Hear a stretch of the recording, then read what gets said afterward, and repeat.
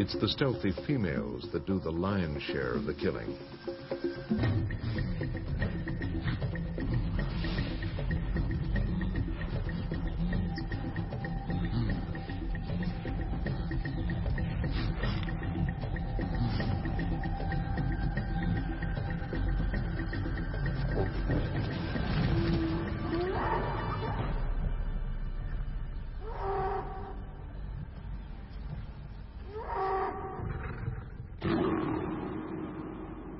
The males are freeloaders.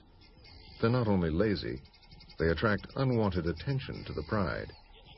So what's the use of the males?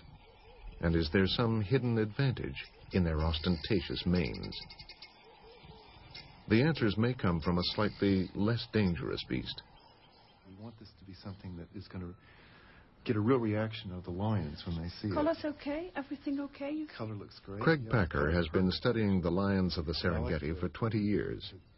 Now, with a little help from toymaker Anna Kapfenberger, he's devising a novel way of exploring the mysteries of the mane. The original one. What do you think about the structure? I think it's fantastic. Yes. Also here, this position is okay. Here you have a very rare form of ornamentation in a mammal that defies any easy explanation. We've wondered whether it's something that females might like, whether males might be intimidated by, and we really haven't got a clue.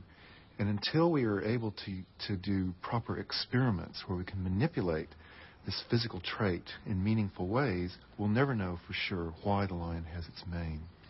So what we want to do is to take these very lifelike plush toys and take them out to the Serengeti, plop them down in front of some real lions, give them the choice between males with rather weedy little manes versus those with magnificent bushy manes, and see whether females really get turned on by the bigger mane or whether males get really quite frightened by the bigger mane.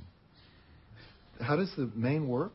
Well, that is the secret. Okay. You see, you can take it out just like a cat. You slip into something more comfortable here. The Serengeti is not only home to the big cats, but to a variety of much smaller ones. The caracal, golden cats, servals, with the most sensitive hearing of all the cats. Cats have spread to most corners of the world. From the rainforests of the Amazon, home of the onza or jaguar,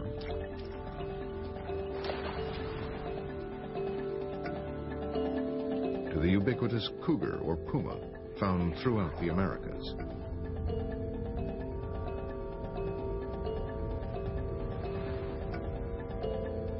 And the temperate North American forest habitat of the lynx.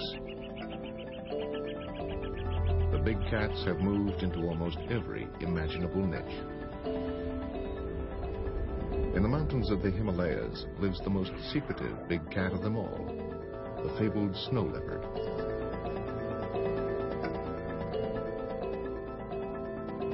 And in the valleys below lives the last of the tigers, perhaps the most feared of all the big cats.